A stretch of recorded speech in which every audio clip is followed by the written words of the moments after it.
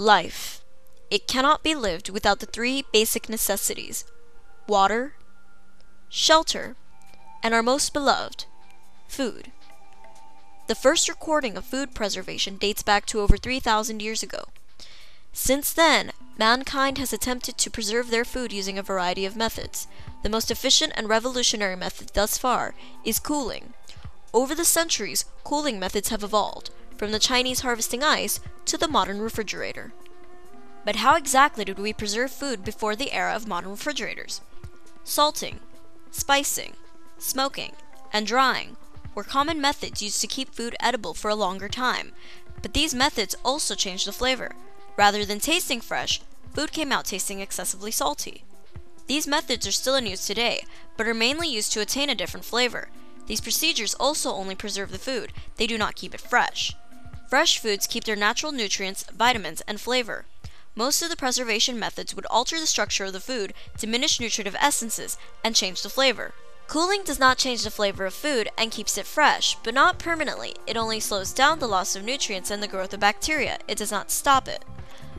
Contrary to what you may believe, refrigeration does not always have to include food preservation.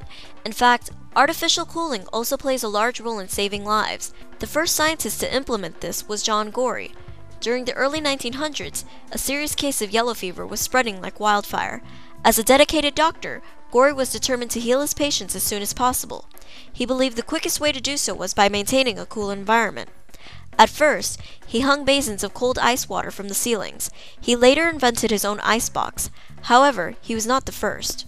Before him, there was Jacob Perkins, who built and patented the first refrigerator. It was based on the closed-circuit refrigeration machine that was designed but never built by Oliver Evans.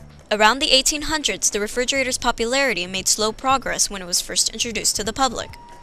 This was due to problems presented in earlier models.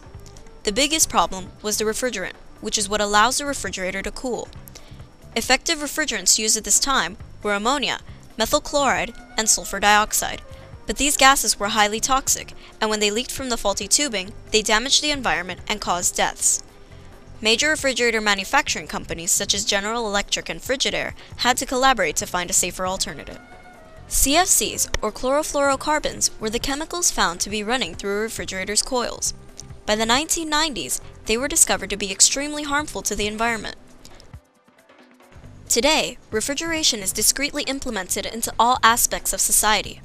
With the help of refrigeration, food businesses prosper, meals are sent to troops at war, and food is shared with third world countries. You're at the Home Depot and you're inquiring about what makes the refrigerator work. Well, the main part of the refrigerator is our compressor, which is down right here. And what the compressor does is it cools the coolant, which usually becomes very, very hot from the increased pressure. The heated gas flows through the coils that are no longer apparent because they put them behind this casing so that they don't leave those black marks on your wall, which usually happens, and so that the refrigerator doesn't get too hot. Eventually, the excess heat releases into the surrounding air, so that's why when you're standing next to the refrigerator, it feels kind of warm. And then the coolant becomes a liquid. I mean, just trying to do normal every day-to-day transaction where you're trying to heat something up that's been in the refrigerator or store something away that you want to eat later. Me as a college student, I live out in the refrigerator, those TV dinners, oh gosh. Or just simple stuff like storing meat. You'll probably have to put it in salt, and that would make everyone unhealthy back in the old days, or have everything put underground.